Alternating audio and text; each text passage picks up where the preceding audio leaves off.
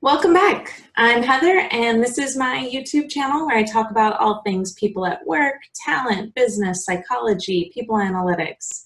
If you watched last week, I explained what is industrial organizational psychology. I'll put a link in the card above and in the description below. But basically, I described what it is that I got my master's degree in. So it makes a lot of sense that in this video, I go into the topic of what I got my PhD in. So today I want to explain what is human capital management.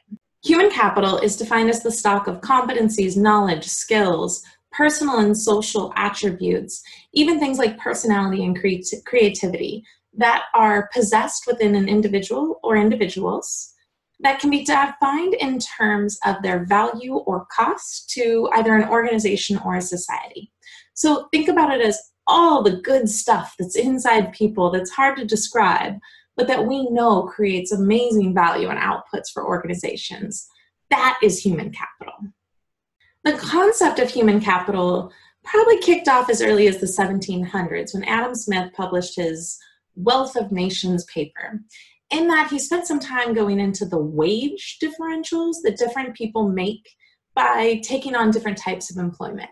And it was really one of the first times that people laid out clearly this notion that different work holds different value in terms of what it can create and do. Fast forward to the 1900s, Frederick Taylor had some goals around scientific management principles in which he was really looking to assert that there is a science around the way that we manage people and work, and basically the notion of human capital, in as much that different processes and the management of those can create greater outputs and value for the organization. So you blend these concepts together and you're basically talking about the internal attributes that a person has, how they create value for the organization, and how they can be managed within the organization to create more value or minimize costs. I think one of the first really known direct applications of human capital management was actually with General Electric, the company I currently work for, in the 1950s. They created this Employee Relations Index, and it was a measure of the human capital in relation to how it affected plant productivity and profitability. So that was a really amazing process for assessing human capital and directly linking it to value and cost for the organization. And this notion of linking human capital to cost and value for the organization is huge. When you think about how most organizations are run, the majority of their assets or costs don't exist solely in hard, tangible things like inventory or buildings or products. A lot of times they exist within the people themselves, within the knowledge and the output of employees. But historically, you've rarely seen this on the balance sheet of an organization. It's usually hidden in a whole chunk of intangible assets. The International Organization for Standardization put out new guidelines in November of 2018, all on the area of human capital. They're called the Guidelines for External and Internal Human Capital Reporting.